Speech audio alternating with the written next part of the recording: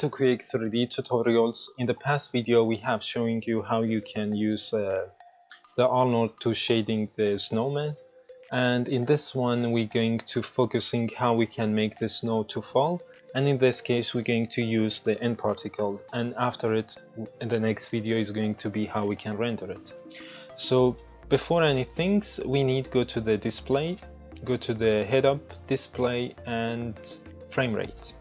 Why it is important when you're working with simulation and cloth and particle or in hair or whatever thing it is, sometimes you will not see the real time. So let's see if your computer is slow or the project is too high, you're going to see it slower, but when you're going to save it, it is too fast, and that is because the frame at last it needs to be 24 frames per second. So that is important to keep in mind.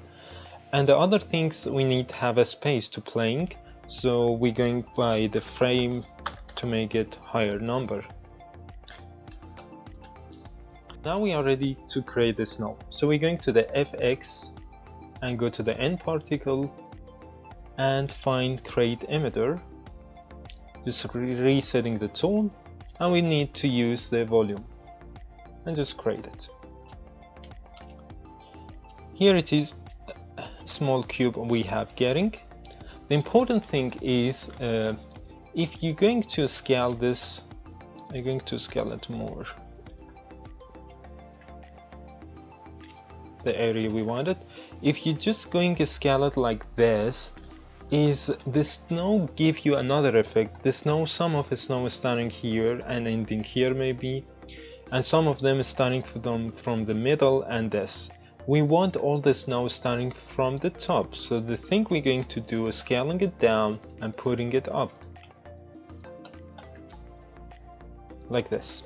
So all the snow getting a start here, and we want it to falling all the down, always down. So just find where you want to position it. So now if I just playing it, so it is very fast, and that is because I just go to the outliner to see what we got. We're getting emitter and we're getting end particle. I go to end particle, dynamic property, and turn off the gravity.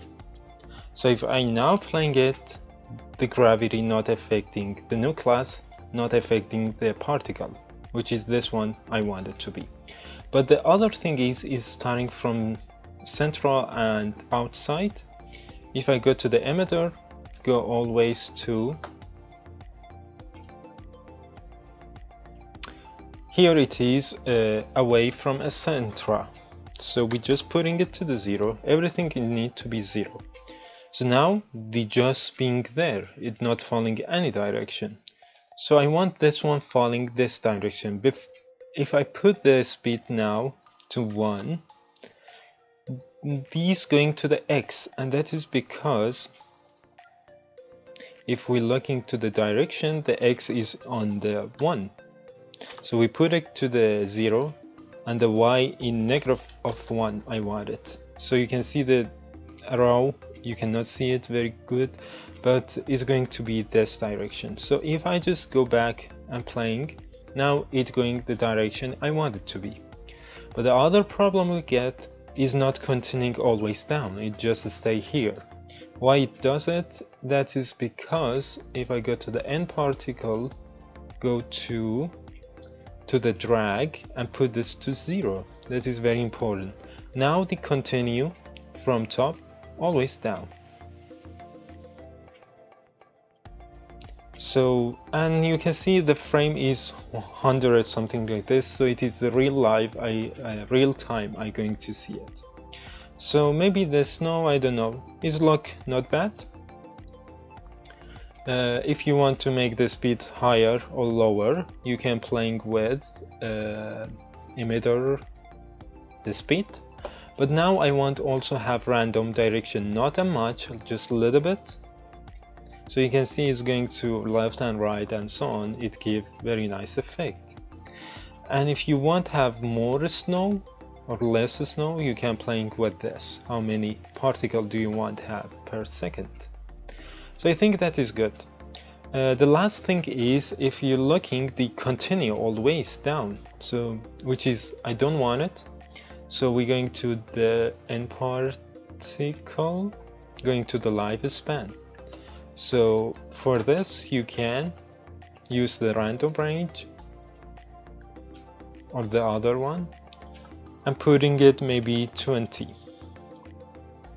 which does mean is going to stop on the 20. So you can see, yeah, it's stopping right there, maybe less or more, but for red is okay, so they don't continue anymore. So other thing I will also talking about if you want to have the win, so how we can do it. Now we don't affecting it by the new class, so we need to attack this to the air, which is finding here. Before it, we need go and select the N particle, go to the air and just selecting it. That is a small one here in the center. If I just play this now, you can see the air coming in this direction, of course, and the direction on 0, and find which direction do you want it. So just play stopping it.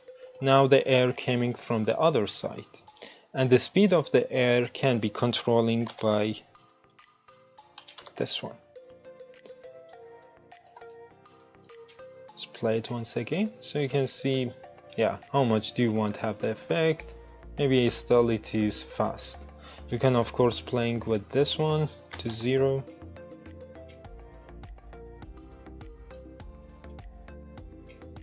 You need to have it at last to 1, maybe something like this, so they're going to follow the speed.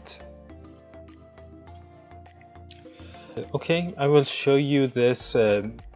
If we're going to the FX and go to the selecting the air and W for the translate, we're going to the playback, and now we can actually, if I move this, you can see it's going to affect the snow.